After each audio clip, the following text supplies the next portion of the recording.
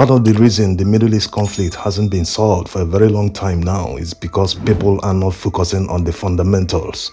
There needs to be a serious change of approach because the current tactics is not working. Whether you like it or not, using violence never works. It has never worked, even in this particular conflict.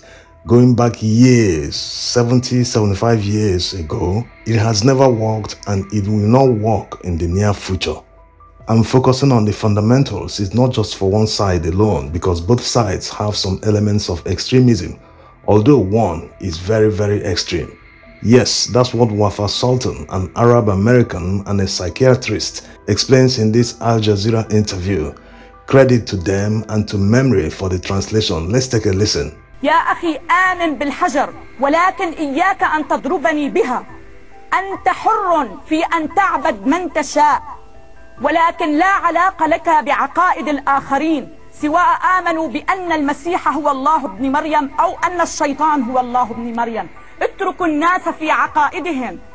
اليهود خرجوا من مأساة، فرضوا احترامهم على العالم بعلمهم لا بإرهابهم، بعملهم لا بزعيقهم. البشرية مدينة بمعظم اكتشافات وعلوم القرن ال19 والقرن ال20 لعلماء اليهود. 15 مليون مشرد في العالم جمعوا شملهم ووصلوا إلى حقوقهم بالعمل والعلم. لم نرى يهوديا واحدا يفجر نفسه داخل مطعم ألماني. لم نرى يهوديا واحد يهدم كنيسة. لم نرى يهوديا واحد يحتج على ذلك بقتل الناس. حول المسلمين 3 تماثيل للإله بوذا إلى حطام. لم نرى بوذيا واحدا يحرق مسجدا أو يقتل مسلما أو يحرق كنيسة أو يحرق سفارة، ولكن وحدهم المسلمون يدافعون عن معتقداتهم بحرق الكنائس وقتل الناس وهدم السفارات. هذه طريقة لن تؤدي بهم إلى نتيجة. على المسلمين أن يسألوا أنفسهم ماذا يستطيعون أن يقدموا للبشرية قبل أن يطالبوا تلك البشرية باحترامهم.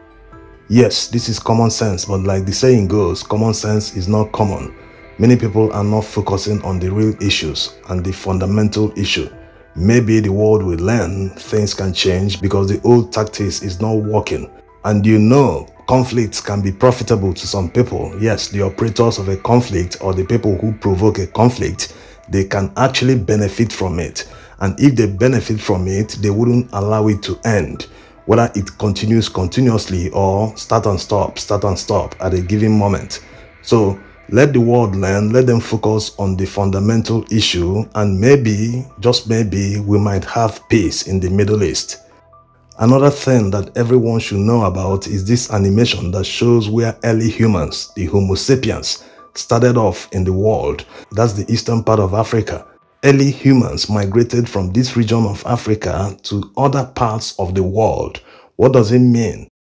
It means that no matter where you find yourself today, you are an immigrant, you migrated to that place, even if it's not you, your great ancestors or your great-great-great-grand ancestors migrated there. Even people that are living in that part of Eastern Africa, they came into existence in that place because the earth is older than humans. Most lands that countries occupy today were mostly gotten through military conquest. So the moral of the story is that humans can actually live in peace together. When they go, the land remains. Thanks for watching.